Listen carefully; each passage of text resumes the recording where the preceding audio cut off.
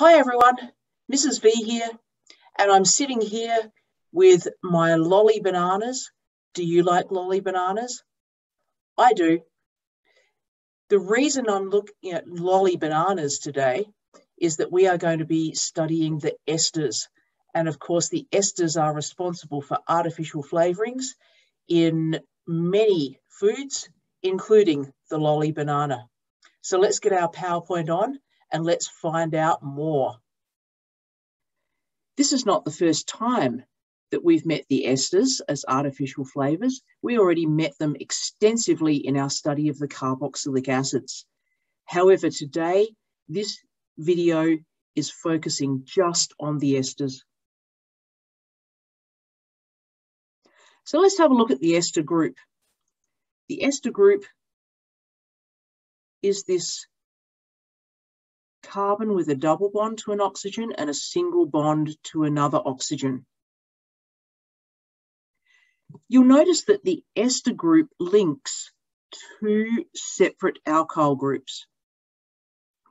So there are two separate alkyl groups.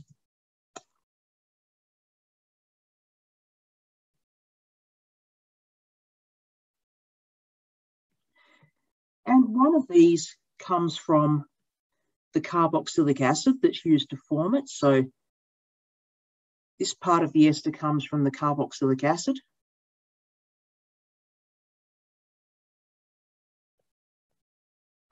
And the remainder comes from an alcohol.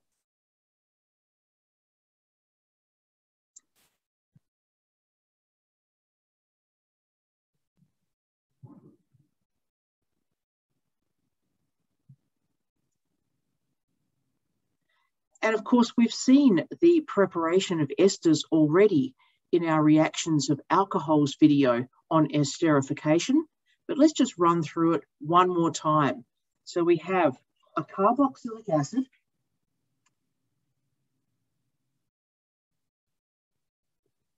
and an alcohol.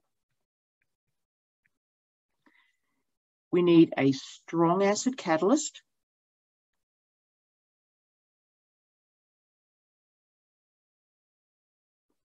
And we produce our ester and water. So this is when we produce water in a reaction, this is what we call a condensation reaction. So esterification is a condensation reaction. Let's have a look at an example. We have acetic acid and butan-1-ol. I do not like it when people say 1-butanol, it's butan-1-ol. You will see that in the literature, but let's stick with the IUPAC way. So what we have here is that the oxygen from the alcohol comes and joins onto the carbonyl carbon of the acid, and we eliminate water, and we end up with butyl acetate. So notice the first part of the name is from the alcohol, and the second part is from the carboxylic acid. Check out my video on naming esters if you need more examples to get a handle on that one. Now, for the longest time, chemists wondered whether the oxygen that's ended up in the ester, this oxygen here, whether that came from the original carboxylic acid or whether that came from the alcohol. So to solve this problem, they did an oxygen-18 labeling study. Now, oxygen-18 is a radioisotope, so it's detectable. And what was shown in this study was that if you labeled the alcohol with oxygen-18, so that means you produced an alcohol and you incorporated oxygen-18 into that alcohol as the oxygen. And then they tested the products. They separated the ester and the water, and they tested to see if the oxygen-18 had ended up in the water, which would have suggested that it came from the carboxylic acid, or if it turned out in the ester, which would have suggested that that oxygen came from the alcohol. And what they found was that the oxygen 18 ended up in the ester. And that means that the oxygen in the ester comes from the alcohol, not from the carboxylic acid. Physical properties of esters. Esters do not have a hydrogen, so they cannot hydrogen bond to each other. They can only have dipole-dipole interactions because the carbonyl group is, of course, polar. We have a delta minus and a delta plus. Then we have our oxygen delta minus. So we can get dipole-dipole interactions, but we cannot get hydrogen bonding between ester molecules. Now that means esters tend to have low melting points and boiling points, lower than those of alcohols, so similar molecular mass, but they can have some hydrogen bonding with water. We get hydrogen bonding here between the delta plus on the water molecule and the delta minus on the carbonyl oxygen. So we can get that hydrogen bonding. However, they'll be water soluble, but we know that as the carbon chain length increases, solubility in water decreases. So we tend to find up to about 4 or 5 carbon atoms, you get some solubility. However, because the ester has 2 separate alkyl groups, then you don't need those alkyl groups to be very large before the ester itself has more than 4 or 5 carbon atoms. So there are not very many esters that are soluble in water. Most of them are soluble in non-polar solvents.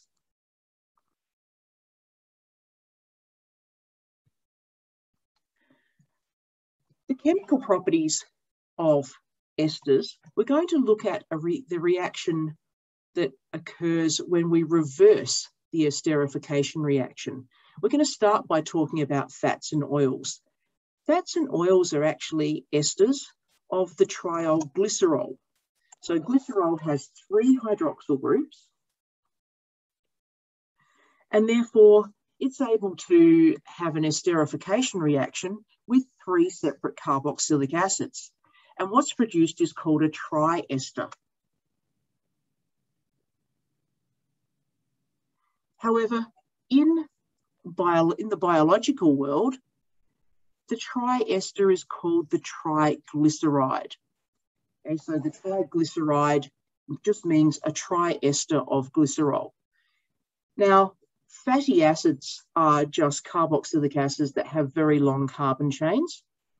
And when you get fatty acids and glycerol reacting in an esterification reaction, it produces a triglyceride or a triester, which we call a fat, if those carbon chains in the fatty acids are saturated, or it could be an oil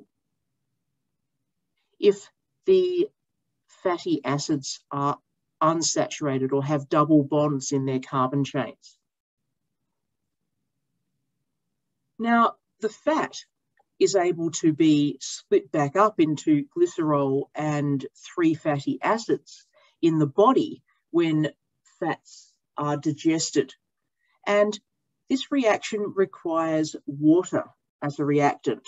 And when we have a reaction with water, we call this a hydrolysis reaction. So the reaction with water is hydrolysis. So when we talk about hydrolysis of esters, we're talking about their reaction with water. And all that happens is that the ester splits apart into its acid and alcohol part, and the parts of the water go back on. So the hydrogens go back onto the alcohol. So we have our 3 hydrogens from the 3 waters going on to reform the glycerol.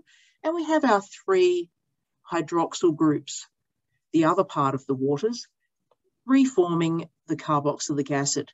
Now this reaction would be very, very slow, and therefore it's actually catalyzed by an enzyme, and the enzyme that is used for this reaction is called lipase. So that increases the rate of the chemical reaction.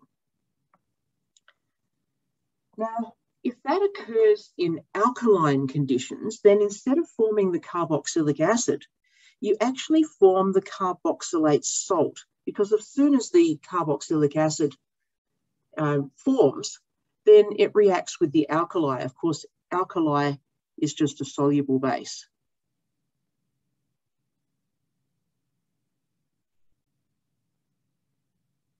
So you have an acid-base reaction and you make the carboxylate salt. You still get the alcohol in alkaline conditions. And what's really, really exciting about the alkaline hydrolysis of fats and oils is that it produces soap. So this is what we know as a saponification reaction. So instead of reacting with water, we actually react with sodium hydroxide in aqueous solution. There is hydrolysis of the ester into glycerol and the 3 fatty acids, but then the fatty acids react with the sodium hydroxide and make the carboxylate salt. And in this case, where our carbon chain length in the fatty acid is 16, so the 14 in the middle plus the 1 on the end plus the carbonyl carbon, we end up with a soap called sodium palmitate. Generally, the fatty acids that produce soap contain between 10 and 30 carbon atoms. Normally, though, that number is kept between 12 and 18. If you have fatty acids with shorter carbon chains than 12, they end up being quite irritating to the skin. But if you have fatty acids with longer carbon chains than 18, they tend to be quite oily, so they don't actually lather up very well. So generally, soaps are made with fatty acids that are, well, they're the carboxylate salts of fatty acids with carbon chain lengths between 12 and 18. So let's have a look at the chemical structure of a soap.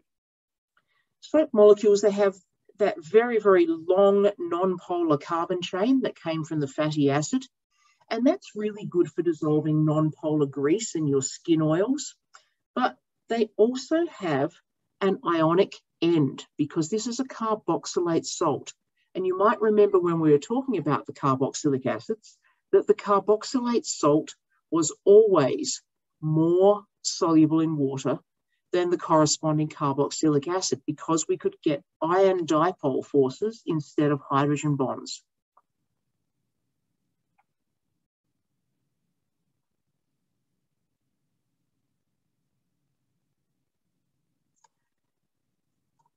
So this is a very, very useful molecule. Let's have a look at the action of a soap. First of all, when a soap is produced, all of those hydrophobic carbon chains, hydrophobic just means hating water, so not dissolving in water, but they can dissolve in each other. And they all have their ionic ends pointing outwards. So if you look at this in 3 dimensions, you end up with a sphere with all of the negative charge of the carboxylate salt on the outside. And so when you dissolve soap in water, you simply end up with millions and millions and millions of these little micelles just bobbing around in the water.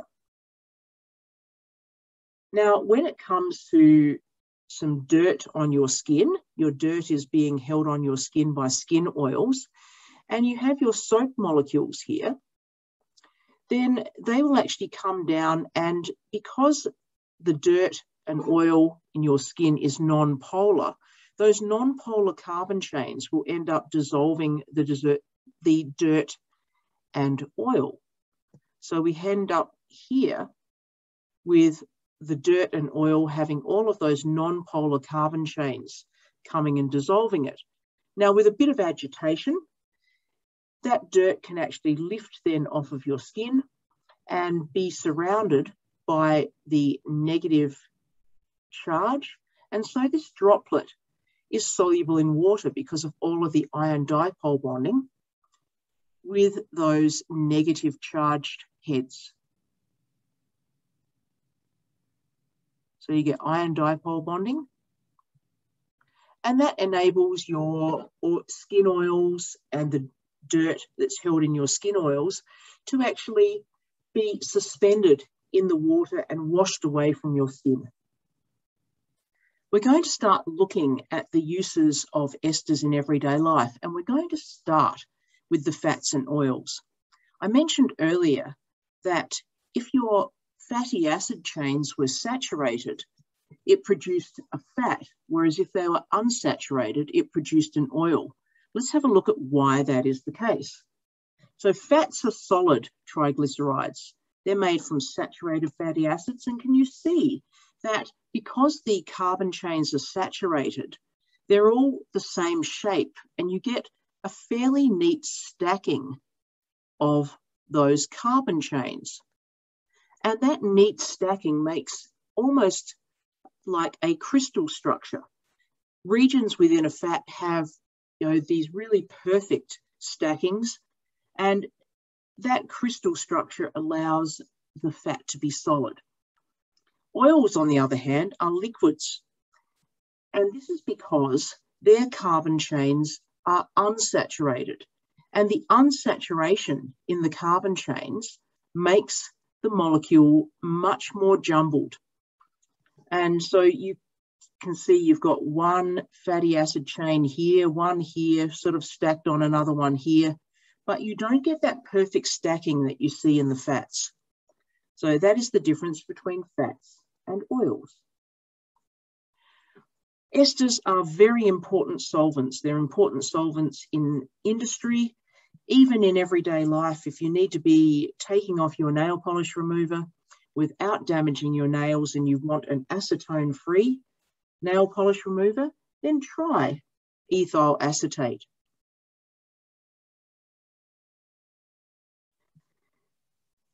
Dimethylsebastate is a plasticizer for synthetic resins. When we talk about a plasticizer, it's just a solvent that's added to make a resin more flexible to work.